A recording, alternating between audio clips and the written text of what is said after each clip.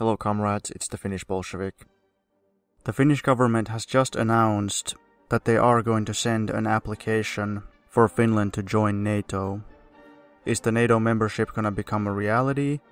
Well, quite possibly, but time will tell. So the first question, should Finland join NATO? And I think the answer to anybody who is a Marxist, a socialist, a communist, an anti-imperialist, a Democrat, a progressive, or anybody who favors world peace and opposes world war, the answer should obviously be hell no. Finland should not, under any circumstances, join NATO. The fact that Finland has remained non-aligned or neutral for such a long time has had a definite peaceful and stabilizing function in Northern Europe and for Europe in general. Finland has an extremely long land border with Russia, and it is one of the very few places on the Russian border where NATO does not have military bases, or more or less permanently stationed NATO forces.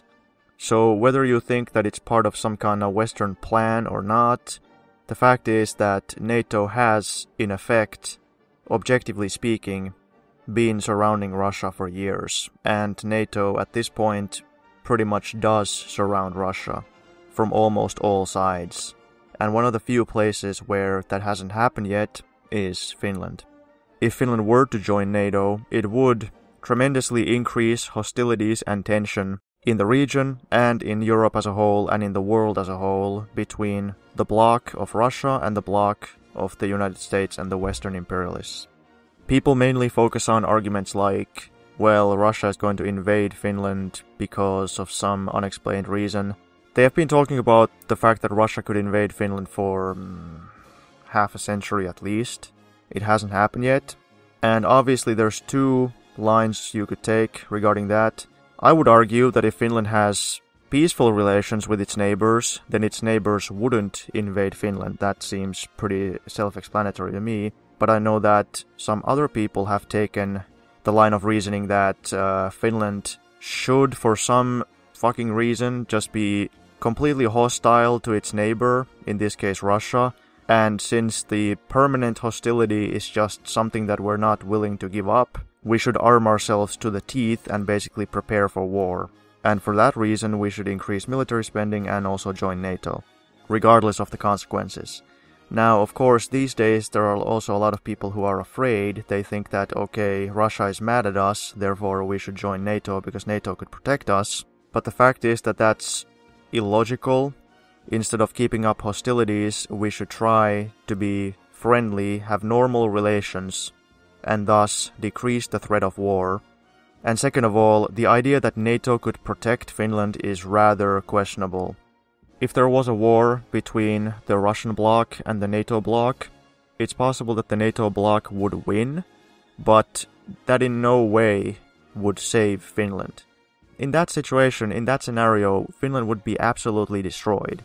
It's completely unrealistic to imagine that if there was a war between Russia and NATO, that the front line would just stop at the Finnish border and it wouldn't go any further than that. No. Russia would immediately bomb and shell Finland into smithereens. Russian troops would most likely enter deep inside of Finland. There would be massive fighting on Finnish territory between Russian troops and Finnish troops, or possibly Russian troops and Western NATO troops, and the fighting would devastate the entire Finnish country. Probably all the big cities would be completely bombed, completely flat, and it would be an unimaginable catastrophe. I mean, we could even be nuked, for all we know. The devastation would be unimaginable. There is no way that the war could end in some kind of way that wouldn't be absolutely devastating and terrible for this country. And I think everybody realizes that unless they are completely delusional. Because even if they think that Russia is militarily weak, which is actually an argument that our media has been pushing lately, even in that case, they're clearly not so weak that they couldn't cause massive destruction to us. So even if NATO would win, and even if Finland could win, the destruction would still be unimaginable. So I would say the strongest argument of the pro-NATO side is that they claim if Finland joined NATO, then that would mean that Russia wouldn't dare to invade Finland. But that's not really a good argument either, because there is no clear indication that Russia has any immediate plans to invade Finland in any case. And yes, it is true that they probably would be more hesitant to attack a NATO country, in the sense that NATO is a strong opponent. But then again, if Finland isn't a NATO country, then possibly they would be hesitant to attack us in any case, because why would they attack us if we don't pose a threat to them? There's a lot of speculation, of course, but in any case, nobody should believe that there can just be permanent peace, and if everybody just joins NATO, then Russia will never attack anybody. Because that's not a realistic argument. Sooner or later, there is going to be another war, another big one. And it's most likely going to be between NATO and Russia and its allies. So the idea that if we just join NATO, that means we will never be attacked, is not a realistic argument. At best, people could claim that it's going to buy some time. But that's an insane gamble, because you don't know that. You don't know if it's going to buy us any time. In fact, I think joining NATO is just going to increase the tension, and it's going to make a big war much, much more likely, and it's going to hasten the start of a new world war. So I don't buy that argument at all. And if we join NATO, then if a big war starts, that means we have to suffer the consequences entirely. Of course, because of our location, we couldn't avoid the consequences of a war in any case, but at least we wouldn't be so firmly locked into it. In other words, of course I oppose NATO on anti-imperialist grounds, but even if I didn't, I still wouldn't support Finland joining NATO, because NATO cannot protect us. Joining NATO is only going to make the threat of war more serious. It's going to increase the threat of war. And even though if or when a big war starts, even though we couldn't avoid the consequences altogether regardless, we could still try to minimize our involvement, minimize the scale of the war. And we have to remember that in the era of imperialism, it's not possible to have permanent peace. However, it is possible to prevent certain specific wars. It is possible to prevent this war or that war, even though it's not possible to prevent all wars. It is possible to postpone this or that war, and it is possible to minimize the scale and destruction of this or that war. So, even though in imperialism war is, in a sense, inevitable until imperialism is overthrown, even then, it is extremely important that forces of peace try to prevent, postpone, and reduce the scale of all possible imperialist wars. So joining NATO would be a terrible idea. Now I will talk a little bit about the history of this question. In 2014, Finland signed the so-called host nation agreement with NATO, which basically is the same type of agreement that Finland signed back in the day with Nazi Germany. Back then, the decision allowed hundreds of thousands of German troops to remain stationed in Finland. Of course, the result of that was that when Finland started losing the war and then switched sides and joined the Allies, turned against the Axis, then the German troops that were stationed here had to be driven out. And on their way out, during the so-called Lapland War of 1946, they completely decimated the big population centers of northern Finland. So that didn't turn out too great. But this agreement with NATO also now allows NATO troops to just hang out in Finland.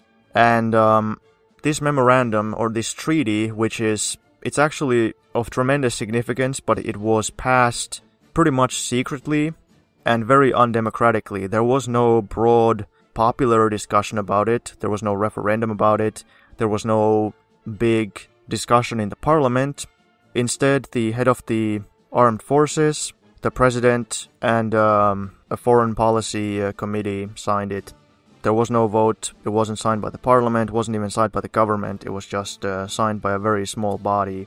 At that point, it was already clear that Finland wasn't truly neutral anymore, if it had ever been, but still not officially a NATO member. Now, of course, there has been a lot of talk about joining NATO.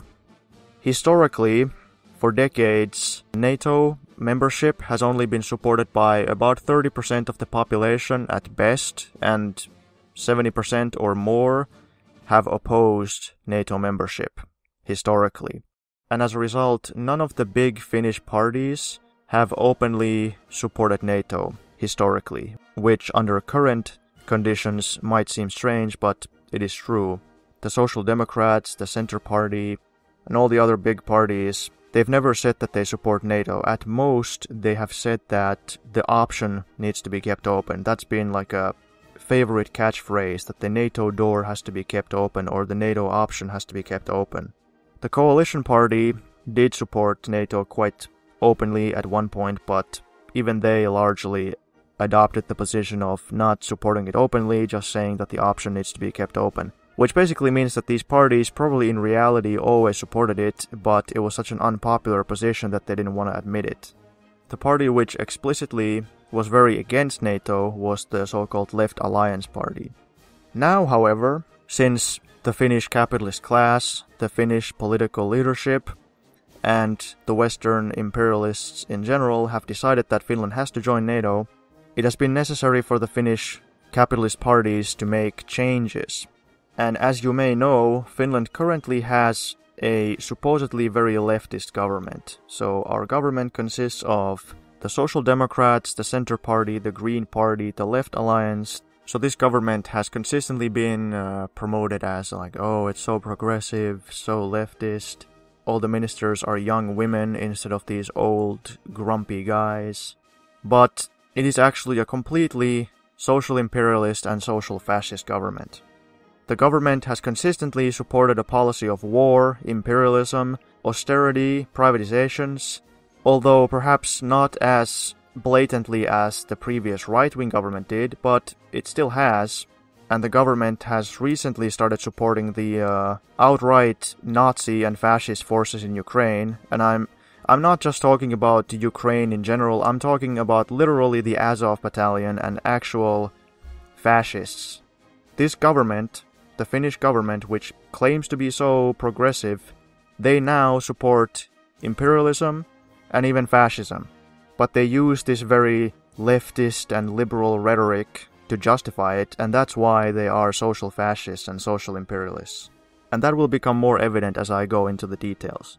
Of course, we already saw this last year, at the end of last year, when the government was trying to increase military spending and wanted to spend 30 billion euros on new fighter jets, while at the same time they refused to give more money to healthcare.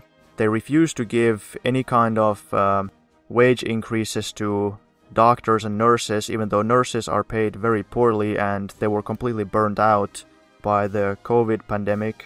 The government refused to give those causes any money. Instead, they wanted to put an insane amount of money to new fighter jets from America.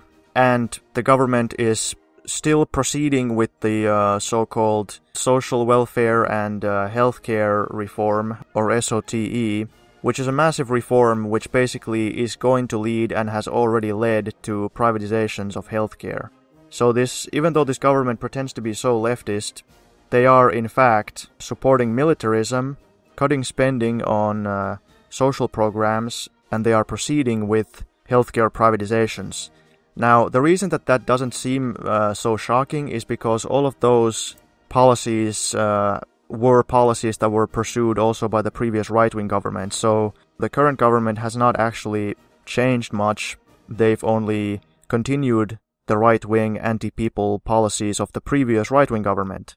So, you know, that's kind of par for the course, like, oh yeah, the Social Democrats, they claim they're leftist, but they just continue the right-wing policies of the libertarian conservatives, you know. So what? That's not unusual. Oh yeah, they continue the militarist policies that were suggested by the conservatives and the nationalists, whatever, Social Democrats, they're liars. Of course they're gonna do that. Not so surprising. But now lately it has gotten so much worse. Because now the government literally is supporting NATO, literally is supporting fascists, which even the previous right-wing governments have not done. So you can imagine that since our government claims to be leftist, but they're pushing such right-wing policies, they have to maintain a pretty strong propaganda campaign to justify themselves. and that's what they've been doing consistently.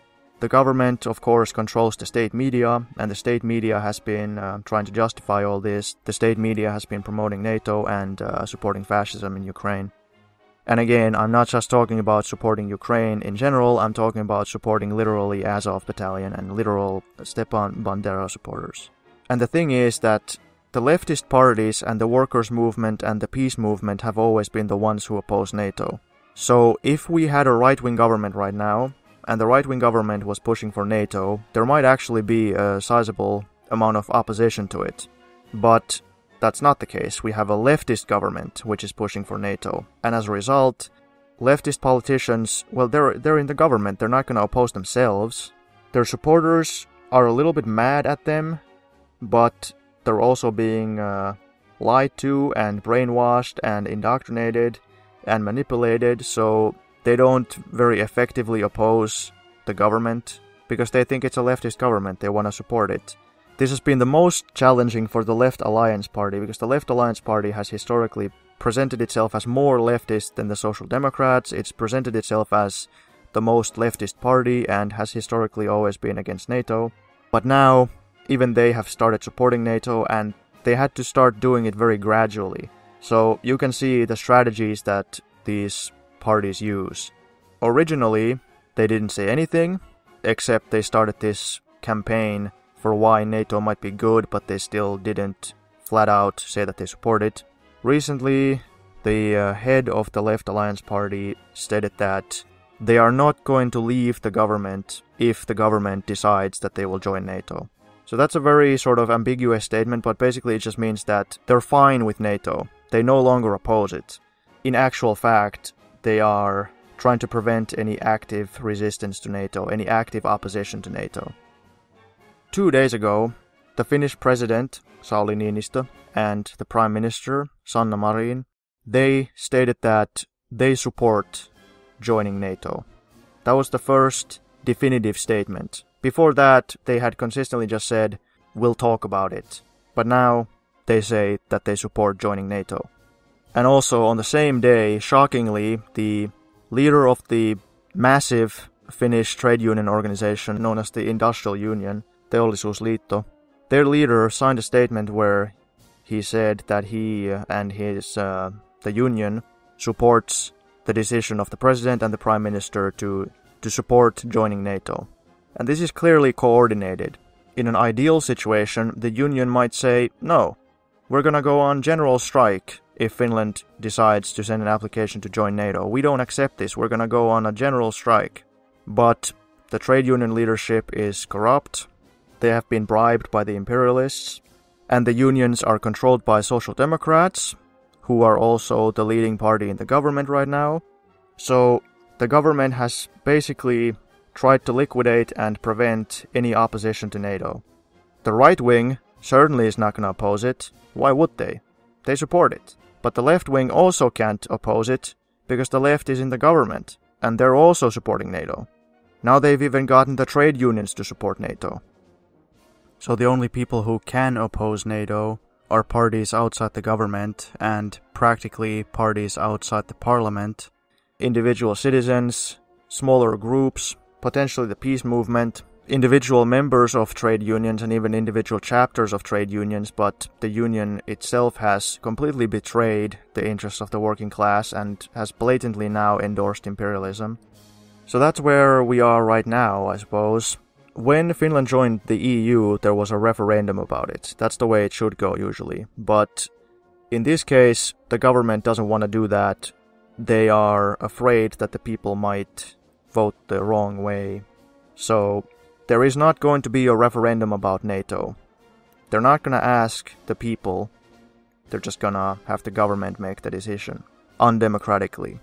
And of course the whole situation has been manipulated through the media and through various kinds of coercion and scheming, like I've explained. There were a couple of polls which were intended to justify Finland's entry into NATO, because like I said, historically 70% of the population has opposed NATO membership. But now all of a sudden they claim, oh no, that's not the case, everybody supports NATO. Well, how believable is that? I mean, of course the people have been frightened, they've been lied to, they've been manipulated, but at best that could achieve a temporary shift in people's opinions. Well, there were some polls.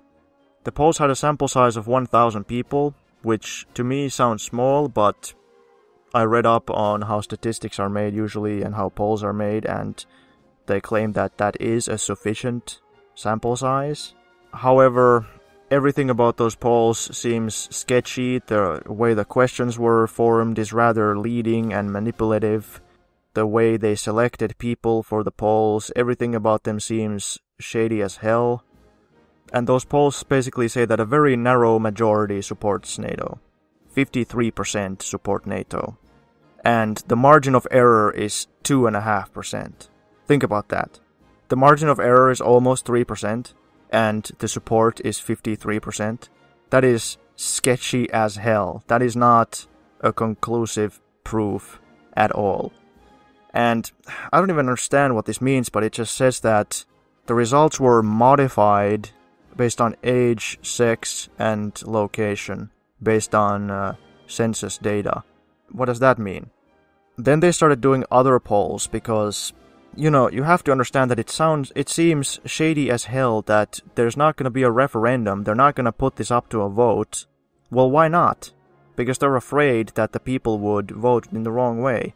And of course, it's actually hilarious. They basically pulled a Russiagate. They said that if there was a vote, then Russia could somehow manipulate it. Well, how exactly? In Finland, we don't even use electronic voting. We literally use paper voting. We write on paper ballots. So how exactly could Russia manipulate it? Oh, through Facebook trolls or something. Well, what are a few Facebook trolls in comparison to this massive state media apparatus, which has now been bombarding people with pro-NATO propaganda? Even the trade unions are coerced into supporting NATO now. Russian Facebook trolls don't stand a chance against a propaganda campaign like that. But yeah, they don't want to put it up to a vote. So then they started these polls which were meant to justify that it's not going to be voted on, that there's not going to be a vote. And according to this one poll by the state media, 48% say that there shouldn't be a referendum, and 41% say that there should be a referendum, and then 10% say that they don't know. Isn't that great? There's not going to be a referendum, there's only a shady poll. But no worries, to justify that, they just make another shady poll. Cool. Okay.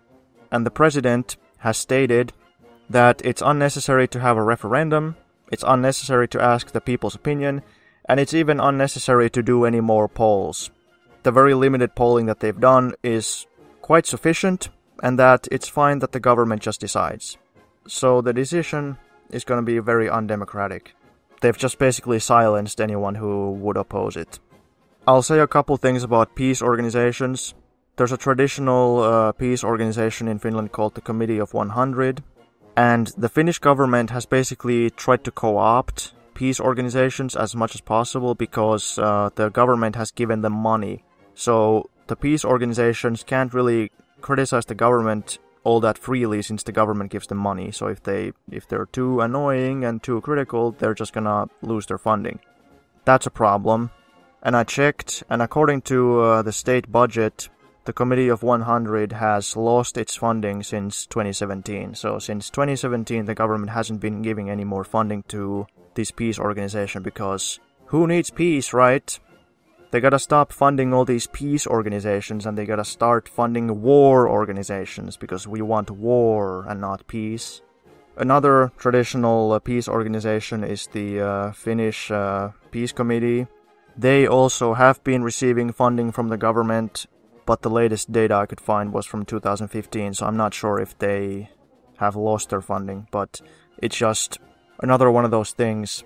So, okay, I'm about to conclude. So the latest development was that the president and the prime minister said that they support the idea of Finland joining NATO. That's the latest development. And then the Turkish president, Erdogan, he immediately replied and said that Finland and Sweden should not be welcome, that it's a bad idea if Finland and Sweden join NATO. And the Finnish foreign minister from the Green Party, Pekka Haavisto, is saying that, no, don't worry, we're going to figure this out, and according to the media, the United States is now going to contact Erdogan and tell him, no, shut up, dude. So we'll see if the US manages to strong-arm Erdogan into silence. Why he makes such comments? He claims that Finland is too friendly with the Kurds, so he doesn't like Finland, but who knows if that's the actual reason. It would be hilarious, but also absolutely chilling if this ends up that Finland and Sweden try to join NATO, but then NATO won't accept us. Nobody even considered that possibility. Because what happened to Ukraine? Ukraine was all buddy-buddy with the West. Did the West help them? No. Sure, the West is giving them weapons now to prolong the war and to increase Russian casualties and to, increase the destruction and the devastation. But they didn't do anything to prevent the war. They didn't do anything to protect Ukraine. So Ukraine is now completely fucked because of the West. And of course also because of Russia, but also because of the West. Because of both of them. The West just used Ukraine against Russia and just threw Ukraine to Russia to be turned into minced meat, basically. People should not trust the West. People should not think that, oh yeah, the West is gonna protect us. No. They didn't protect Ukraine. This could still end up in a situation where Finland just is super hostile to Russia, then tries to join NATO, and then NATO is like, oh yeah, sure, but then we don't actually even get in. And then Finland is used as some kind of provocation against Russia to try to get Russia to attack us or something. Because that's what the US really wants. I mean, the US would love if there was another Ukraine. Of course they would. The US would think that it's fantastic if Russia has these really annoying, costly wars on its borders, which result in anti-Russian sanctions, terrible PR, and a lot of hostility towards Russia. And they don't care at all that it would result in the complete devastation of Finland. So the West is definitely going to screw us over one way or another, and people should not trust them. Joining NATO would be a terrible idea, and everybody should oppose it. How do you oppose it? There will be demonstrations against NATO, so keep an eye out for that. If you are from here, post a comment below, I'll give you some stuff. If you're from Finland, tell your friends that NATO is bad. And lastly, if Finland does join NATO, we should still continue to oppose NATO. So it's not going to end at that. Even if we do join, then our goal will no longer be to stay out of NATO, but to leave NATO. That doesn't mean that we give up. That doesn't mean that our work for peace stops.